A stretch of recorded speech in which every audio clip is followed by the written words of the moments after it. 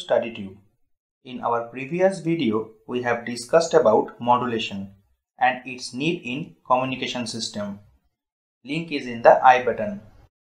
In this video, I will explain all the types of modulation techniques briefly. Based on the nature of message signal, modulation can be classified into two categories like analog modulation and digital modulation. If the message signal is analog in nature, then it is called analog modulation. On the other hand, if the message signal is digital in nature, then it is called digital modulation. We also classified this analog modulation into two categories depending on the carrier signal. That is, if the carrier signal is continuous wave signal like sine or cosine wave, then it is known as continuous wave modulation. Similarly, when the carrier signal is a continuous pulse of finite frequency, then it is known as pulse wave modulation or pulse modulation. Now let us discuss about continuous wave modulation first. There are mainly three continuous wave modulation techniques present in communication system like AM, amplitude modulation, FM, frequency modulation, and PM, phase modulation. Now just briefly go through all of these modulation techniques. In case of amplitude modulation, the amplitude of the carrier signal changes according to the message signal. Here you can see after modulation we get amplitude modulated signal where change of amplitude quite clearly visible. Similarly, in case of frequency modulation, the frequency of the carrier signal changes according to the message signal. When the amplitude of the message signal will increase, the frequency of the modulated signal will also increase. And with decreasing of the amplitude of message signal, the frequency of the modulated signal also decrease. In case of phase modulation, phase of the carrier signal varies according to the message signal.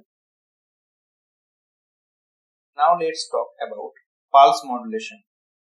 There are four different modulation techniques are present in pulse modulation. First one is PCM, that is pulse code modulation. Next one is PWM, that is pulse width modulation. Third one is PAM, that is pulse amplitude modulation. And the fourth one is pulse position modulation. Now discuss all of these one by one. In pulse code modulation, actually analog signal is used to convert into digital signal. In PCM or pulse code modulation, first we need to do sampling to convert analog signal to discrete signal. So the message signal is sampled at a finite interval and that signal is quantized at a certain level. After quantization, signal should encoded by analog to digital converter. How this whole process of PCM can be done, we will discuss it in our upcoming videos. Now moving to the next modulation technique, that is pulse width modulation. In PWM or pulse width modulation, the width of the modulated pulses varies in proportion with the amplitude of modulating signal. As observed from this waveform, the amplitude and the frequency of PWM wave remains constant. Only the width changes. The leading edges of PWM signals are always generated at fixed time instants. However, the occurrence of its trailing edges will be dependent on the instantaneous amplitude of the message signal. Therefore, this PWM or pulse width modulated signal is said to be trail edge modulated signal. In pulse amplitude modulation, the width or the duration of the pulse will remain same but the amplitude of the modulated signal will change according to the message signal. Next is pulse position modulation. In pulse position modulation or PPM, the width and amplitude will remain same, but position of the carrier pulse changes with the change in the message signal. So, based on the amplitude of the modulating signal, the position of the pulse of modulated signal placed. As the amplitude of the modulating signal increases, then this modulated pulse will move from the reference position. Now, considering the digital modulation, broadly it has three parts like ASK, amplitude shift king, FSK, frequency shift king, and PSK, phase shift king. There is one another technique, that is QPSK, that is quadrature phase shift king. In all these digital modulation techniques, the message signal is in digital form. In amplitude shift king, where the amplitude of the modulated signal changes according to the digital bit streams. In frequency shift king, the frequency of the modulated signal changes according to the digital bit streams. Here the binary 1 is represented one frequency and binary 0 represented another frequency.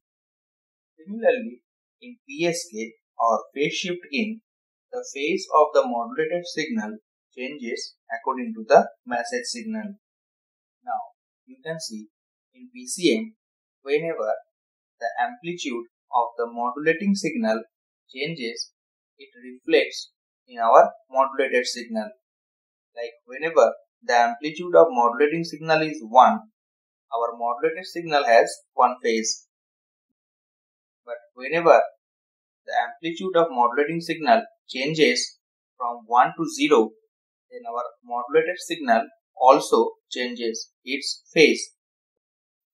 Now just quickly run through some differences between analog modulation and digital modulation. First point is, in case of analog modulation, modulating signal is analog in nature.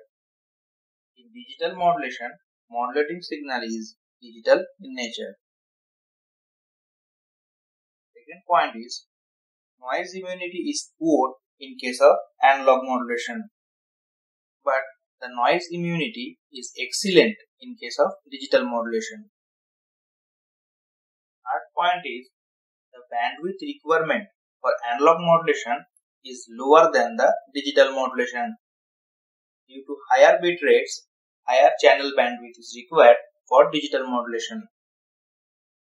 In fourth point, we can say coding is not possible for analog modulation, but in case of digital modulation, coding techniques can be used to detect and correct the errors.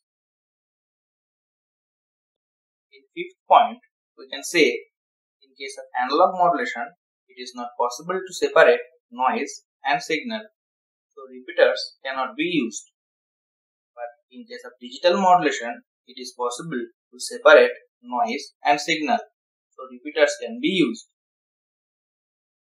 I hope in this video you got a brief knowledge about all types of modulation. We will discuss all of them in details in our upcoming videos. If you have any question related to this topic, please let me know in the comment section below. If you like this video, press the like button and share with your friends. Stay safe, stay tuned.